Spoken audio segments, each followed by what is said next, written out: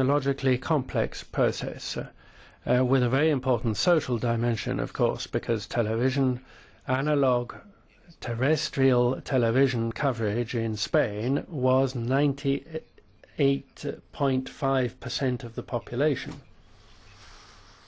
And in less than 5 years,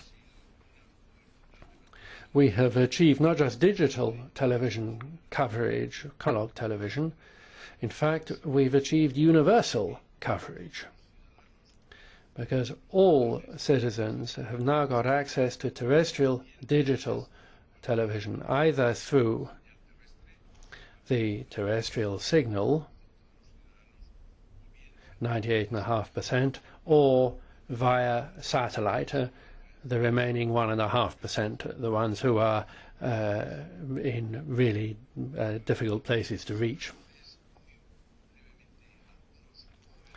Let me quickly give you some numbers about this project that I just mentioned. Citizens have had to change aerial on more than 25 million houses.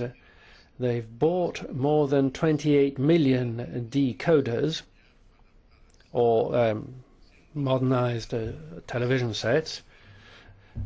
Almost 5,000 broadcasting centers have been digitalized. More than 3,000 meetings were held with town halls and with citizens. More than 10 million leaflets were distributed, and more than 10,000 companies employing more than 40,000 people were involved in the process. What we were aiming at in this whole process then was to carry out an undertaking, which was one of the major successes of the program, within the deadlines, and explaining to people that digitalization was important and that the proper use of the spectrum was also important. There are lots of examples in Europe of joint action which represent important developments for European industry and for international action. The recent example of GSM and the previous agreements to that as well, which are other examples. Now, we don't have to do everything new each time. Things have been done before, perhaps with a slightly more relaxed timing in the past, but this time round we can't afford to be relaxed. We have to move fast. And I'm sure that with everyone's efforts, and certainly with Parliament's and the Commission's efforts, having heard from Commissioner Cruz, I'm sure we'll be able to do that. With our modest contribution from the Spanish presidency of the Council, these few months we shall be doing that, and of course then we'll be cooperating with future presidencies as well as with the Commission and the Parliament. Thank you very much.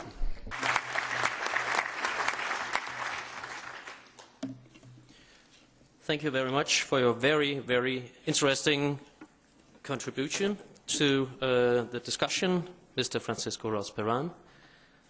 Yesterday we had 2 workshops going on, and the workshop's discussion will now have a summary, and first by Mr. Philippe Devrain.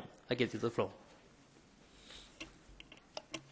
Thank you, Chairman. I have the difficult task of wrapping up what was said yesterday in the first workshop on spectrum strategy and economic recovery and social inclusion. I think that the first takeaway of this workshop is that, as it's too often believed, spectrum policy is not just a battle between broadcasters and telecom. There are many other stakeholders, and yesterday we heard them. We heard about the Internet of Things. We heard the police calling for dedicated spectrum. We heard about the 4 million wireless microphone essential for European cultural life. We heard that more spectrum is needed for renewable sources of energy.